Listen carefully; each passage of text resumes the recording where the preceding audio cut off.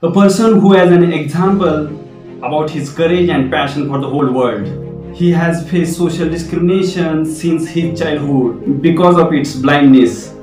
Yes, we are talking about Srikanth Bolla, born in Andhra Pradesh, who despite being blind, has started bola industries in Hyderabad.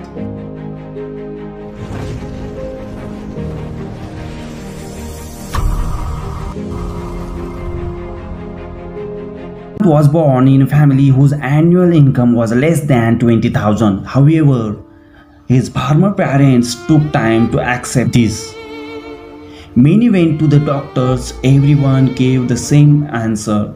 Your child is blind, will never see it. Whenever the villagers would see, they would say, what would happen to this child? Once someone advised Dad, let this child die. Growing up, it will become a burden for the family. The parents never paid attention to the village. Then his father thought that maybe he could do well in studies. So he enrolled him in a village school which was about 5 kilometers away from his house. Had to walk daily. The school experience was very sad. He would be seated in the back seat of the class. No child was willing to best friend them. The teacher was also not interested in the blind child.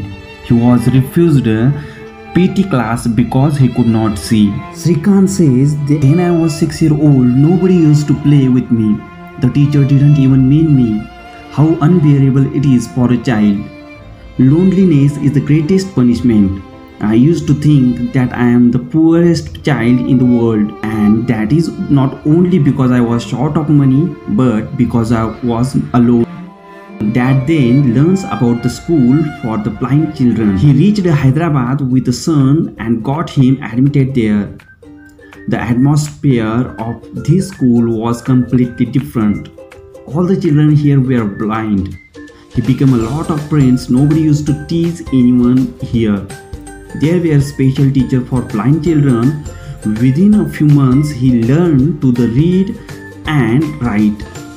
In school, he got an opportunity to play cricket and chess as well. He started coming first in every class. In class 10, he topped the school. He got a chance to join then India President APJ Abdul Kalam's lead India's project. There was no place for the happiness of the family. Srikanth has passed a class 10 examination with more than 90% marks from Andhra Pradesh State Board.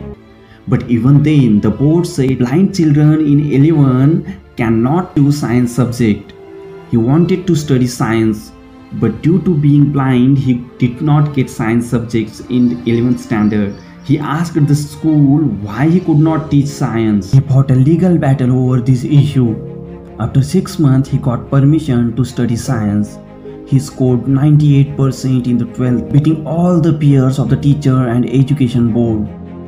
Now he wanted to study engineering, but there was no provision for admission of blind students in any IIT institute of the country.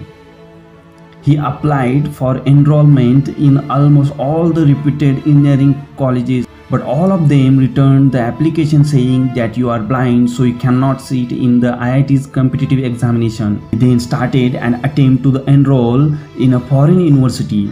For American universities accepted their applications. He chose the Massachusetts Institute of Technology for BTech. He was the first international blind student to study at MIT. As soon as his studies were completed, he got offers from many American companies, but he had decided that he had to return home. Srikanth says, I did not want to work in another company. I wanted to form my own company, so thought that I would go to my country. Srikanth says, when I started coming back from America, many people said, don't be stupid. Even my parents wanted me to do a job there and get married and settle down, but I listened to my heart. After returning home, he opened a center for the differently abled in Hyderabad. This institute helps students with disabilities. In 2012, he started the bola industry. This is a company whose main objective is to provide employment to uneducated and handicapped people. Srikanth has done this work and has denied all those things which is considered a mere fantasy by a person without social vision. Not only this, the annual turnover of this company is more than 160 crore. The company grew tremendously in the first 5 years. In 2017, Forbes included him in the list of entrepreneurs under 30 in Asia. Today his company has plants in 5 cities. Srikanth says, "When I walk without support, people ask, how do you see without eyes? I tell them that to see, not to look, but to look."